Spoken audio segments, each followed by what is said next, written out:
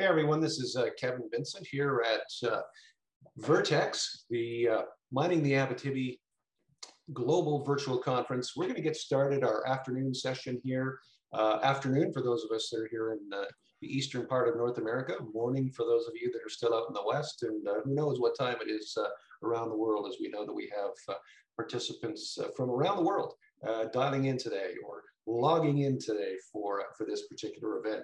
So we're going to get started right on time in approximately 90 seconds. So thanks for joining us, and we will be right back with the start of this afternoon session.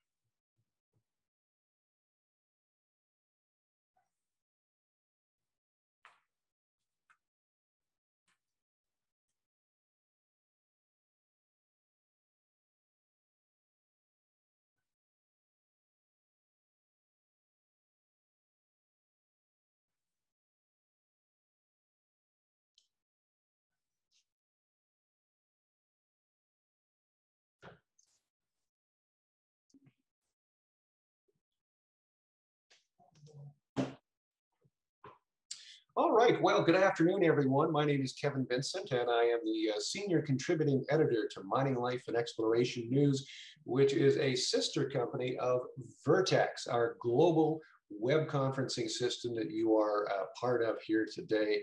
This is our coming out party, if you will, for this amazing technology and assembling some of the best mining companies, the best juniors and suppliers in the entire Abitibi Greenstone area, which is our focus of attention here today.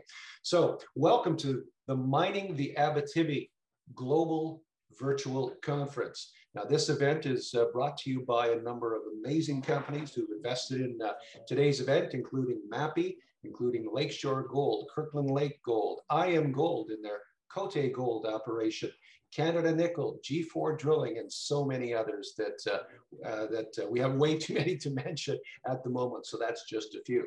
So we're going to kick things off this afternoon with another exciting company that is just on the verge of doing some amazing things in this part of the world. If you thought this morning's sessions were exciting, I think you're going to find this afternoon just as exciting, if not more so. So let's get things started this afternoon with Kevin Montgomery of Moneta Porcupine. And Moneta is a company that has their fingers on a project right here in the Timmins Porcupine camp that is quite exciting. Kevin, welcome to the platform, and the floor is yours, sir. Thanks for the introduction, Kevin. And thank you for the opportunity to speak at Mining the Abitibi. I'm going to be talking to you about Moneta Porcupine Mines and our new gold project in the eastern part of the Timmins mining camp.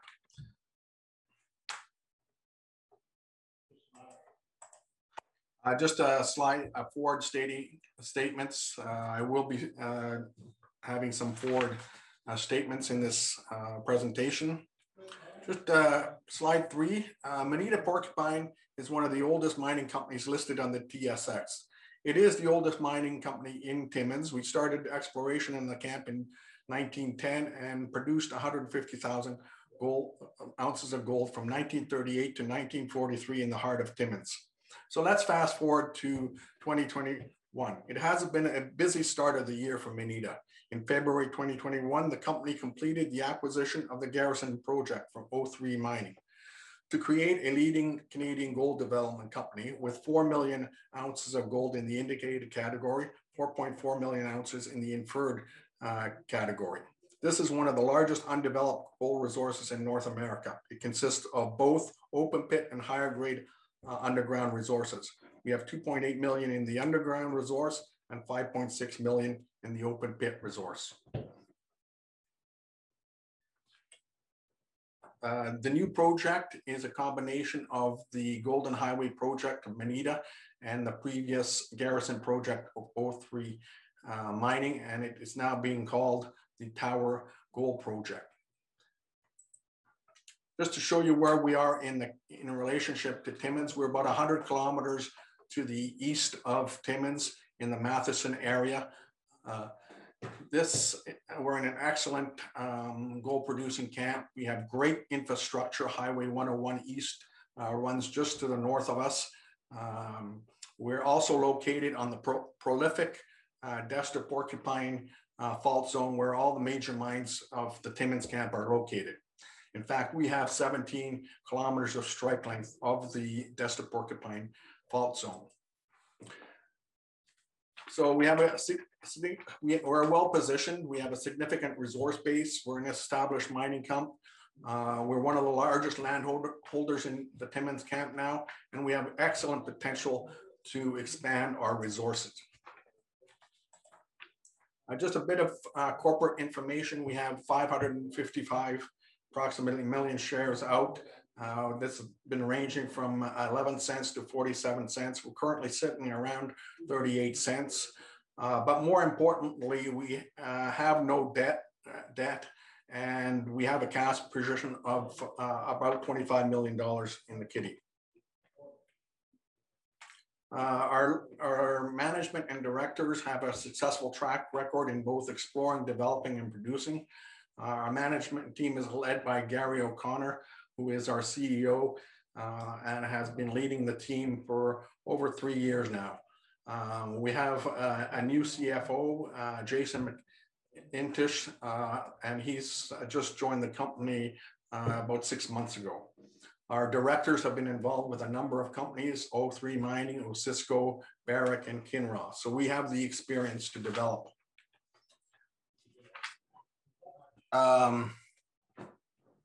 So the benefits of our project consolidation with O3 Mining is that we're now, as I said before, one of the largest developed gold mining projects. We have a much larger scale project than originally envisioned in our recent PEA studies, which will bring a significant economic benefits on the operational and development synergies. We're also located in the Timmins district, where there are many large mining projects that are permitted. Our land position has also increased by 73%. So we have more land to find more resources.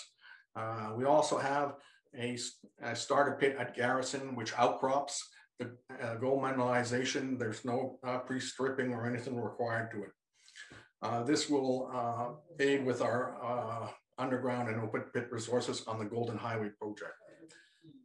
Let's move quickly to, I won't spend too much time. I am a geologist, but I don't want to bore you too much. The significance of this slide is that this is our Golden Highway project. This is in the blue hash is the Garrison project. And as you can see, the gray area is a band of sediments in which most of our gold deposits are located. We have over 8 gold deposits now in the combined property, starting down as this was the sedimentary trend, starting with the 55 open pit. We have about 500,000 ounces there. We're exploring right in here on the Westaway. We also have an underground resource at southwest of 2.7 million ounces resources combined. And we have another open pit here at Windjammer South of 2.1 million ounces. All the projects on other deposits, there's 3 of them on Garrison, are open pittable. So just a quick summary of the combined resources. I won't spend too much time on this, but to say that, as you see here, the majority of the open pit resources are on the Garrison project. We also have significant at Windjammer South. So we have about 3.3 million ounces in the indicated and open pit. And we have an underground resource focused predominantly on the southwest deposit, where we have 2 million ounces in both indicated and inferred. Very good numbers. So we have a company that's creating value with significant indicated resources. We have a good starter pit at Garrison. We're aiming towards a production profile of over 200,000 ounces per annum. We have a lot of exploration potential, which we are focusing on this year. Metallurgy, the ores from both the projects are compatible to conventional process field sheets. So it's looking really good. So just to look at our 2021 drill program, which is going to be 70,000 meters.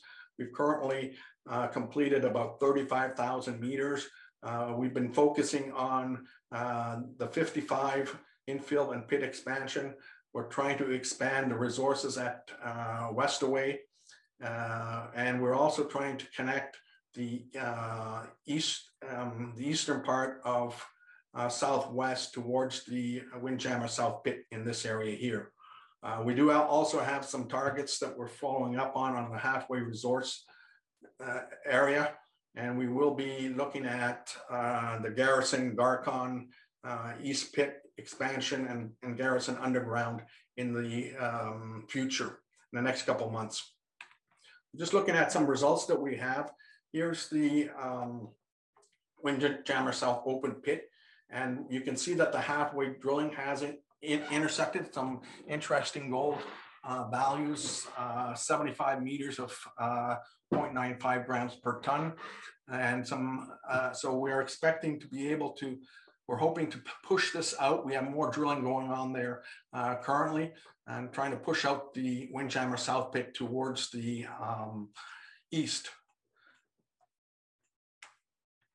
We're also looking at expanding the Windjammer South Pit towards the west and into the southwest gap area. Here we've intersected some interesting values, 32 meters of 1.63 meters and 4.6 meters of 2 grams. So there is a potential of also expanding to the southwest on Windjammer South. These couple slides are just valuation slides, valuation per ounce of gold, and the main shows the undervaluation of Moneta relative to other mining companies, similar mining companies. Again, we have a market cap of 168 million, while our peers have much larger market caps. So we believe that we can push that market cap up. Right now, we are sitting at $16 US per ounce of ounces that we have evaluation wise. So we will be looking at re-rating the valuation of the company. Similarly here, this was what we were before market capitalization, and this is what our valuation, which will include synergies, the Garrison and Gold Highway projects. And then if we increase our valuation, this slide on the right-hand side shows the resource rating potential.